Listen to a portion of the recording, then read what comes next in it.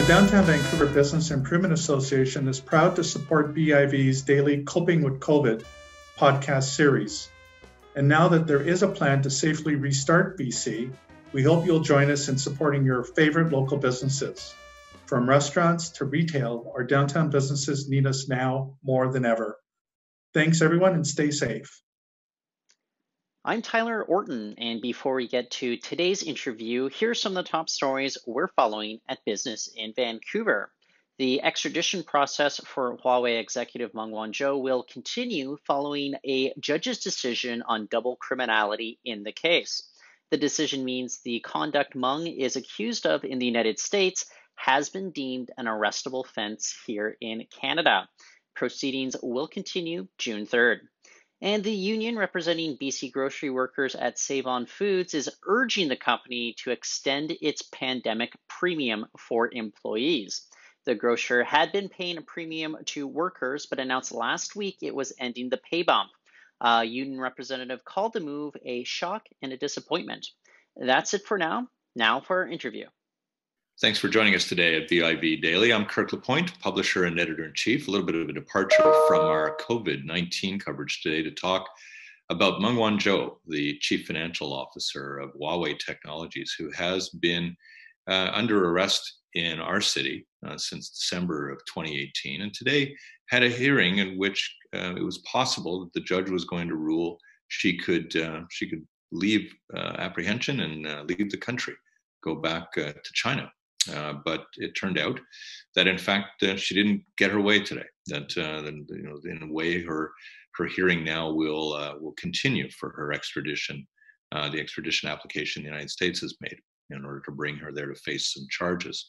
It's a little bit of a surprising development, because I think a lot of people thought that this was the one area of the challenge to the extradition that might be successful for her. And of course, there are lots of complications for us as a country involving our relationship to China, particularly during the pandemic, that we want to explore. Mario Canseco is the president of Reaearchco. He writes for us a couple of times weekly at Glacier Media on issues and conducts some public opinion research for us as well. Good to have you with us. Great to be here, Kirk. Thank you. Tell me a little bit about what people have thought about this case anyway, in the time that we've had to explore it, which is now going on a year and a half. Well, there's been a lot of consistency when it comes to the findings related to the Meng Wanzhou case and the way Canadians feel about Huawei. And if anything, what we've seen now is a level of animosity that is quite high. We started asking this question back in February 2019, and we had only 57% of Canadians who didn't want Huawei to get involved in the development of Canada's 5G network. That number is now 75%. So it's 3 out of 4 Canadians who essentially don't want this to happen.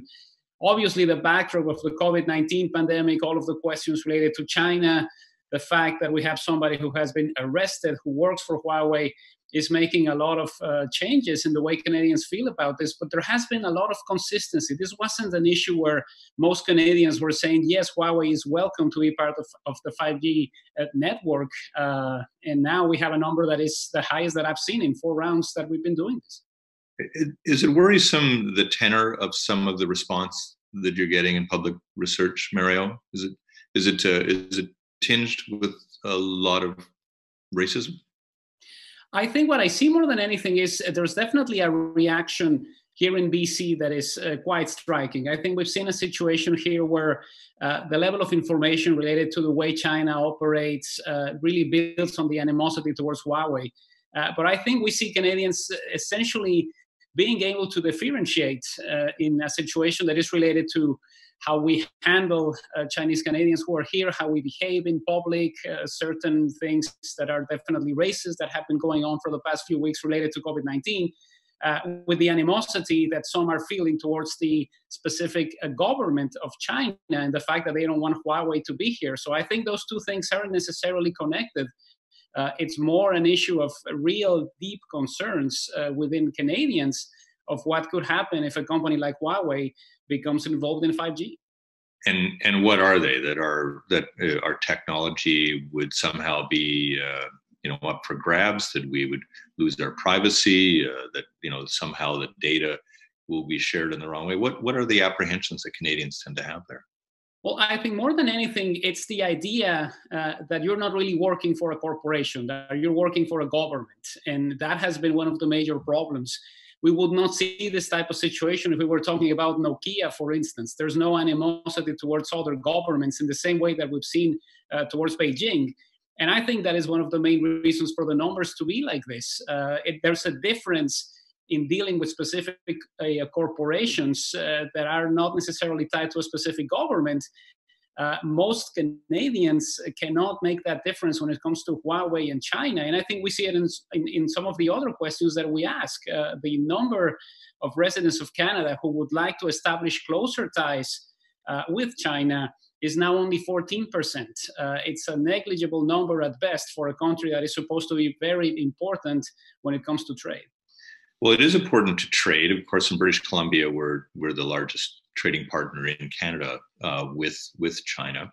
But you can see that in Justin Trudeau's answers every day that he comes out of the cottage and talks to reporters, he's been very, very reticent about discussing Huawei in particular, discussing the 5G decision that the Canadian government has.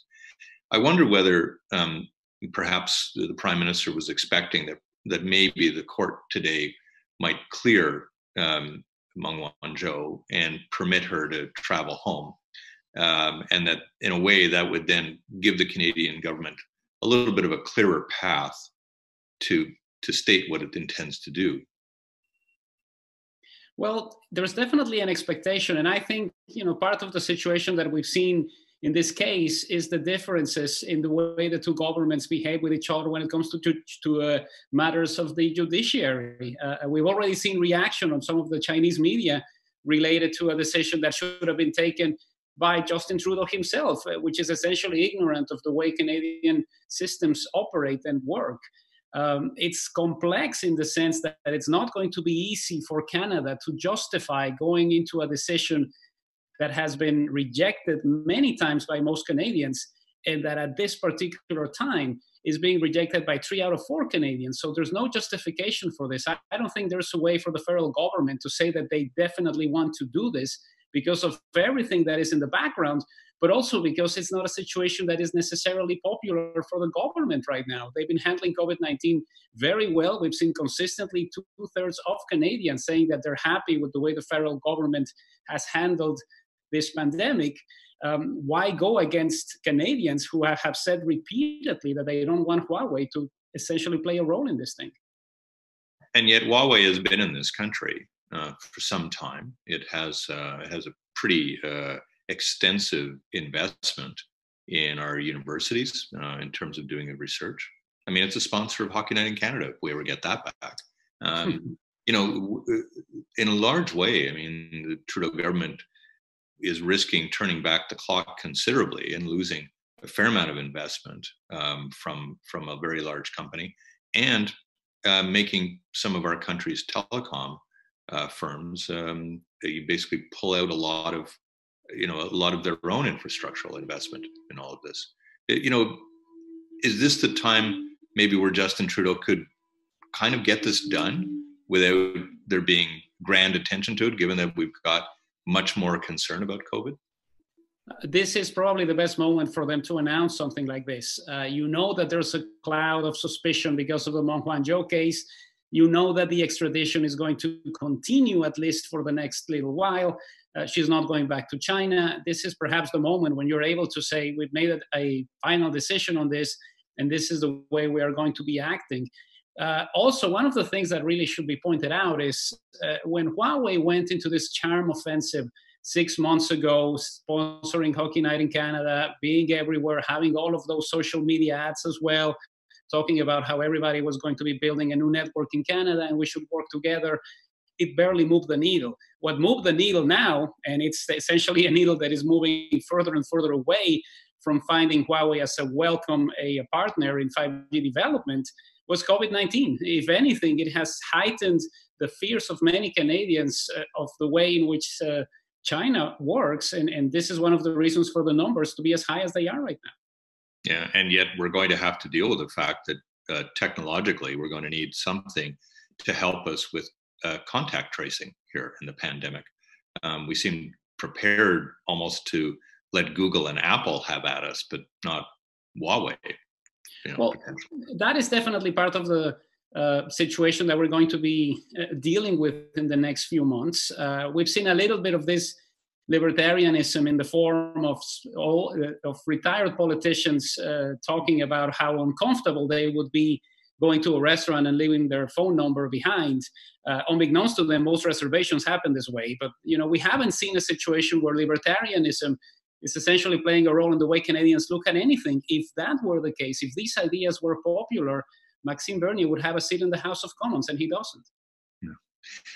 Well, you can see, of course, also the fact that Justin Trudeau is having to navigate the overall bilateral relationship with China at the moment. He's been a little cautious in his wording about his own concerns about how China handled the initial eruption of COVID-19.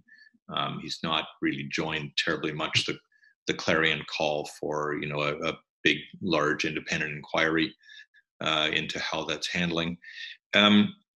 Why do you think he's being as reticent as he is at the moment? Does he just need China to be of assistance to Canada over the long term, and this is not the time to blow up that bridge? I think that's definitely part of it. It's probably not the best moment to do something like this or to call for a different way of doing things. In our own polling, we have seen consistently that more than 2/3 of Canadians want some sort of contrition on the part of China related to COVID-19. It doesn't necessarily mean that they're seeking a lawsuit, and the level of support for that has been fairly small, partly because it's a very complicated and convoluted matter to happen. But ultimately, I think it's necessary for the federal government to try to handle this in a much more poignant way. You don't want to risk a situation where you criticize a specific government and you end up looking like Donald Trump in the White House, who has been blaming China for pretty much everything right now, except Twitter censoring his tweets. Yeah. And yet it's a pretty delicate dance for our government, because it, of course, has this relationship with the United States that, with or without Donald Trump, is going to, of course, persist. If Canada decides that it's going to choose the Huawei technology for 5G, what do you think that does with our relationship with the Americans?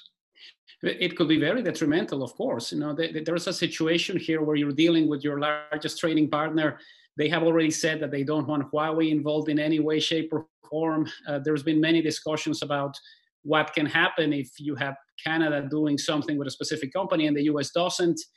And part of the situation here, and I think this is also part of the animosity that we see, particularly in Alberta towards Huawei, is what has happened before with Chinese intervention in Canadian companies.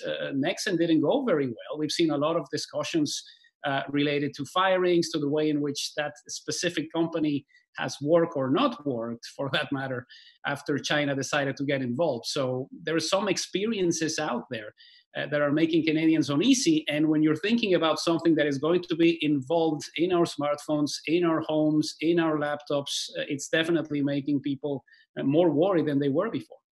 Yeah. Always good to talk to you, Mario. I really appreciate your time today. Thanks for jumping on the call as quickly after the hearing today. I was a little surprised. Were you surprised? I was a little surprised, partly because of the pictures that were taking of Meng Wanzhou outside the court just a few days ago, or a few hours ago, I should say. It seemed like they were expecting something that was completely different. But, you know, this is the way it is. Yeah, it is the way it is. Thanks for your time. My pleasure, anytime. And you've been watching BIV Daily. I'm Kirk LaPointe, publisher and editor-in-chief at BIV. We'll see you again.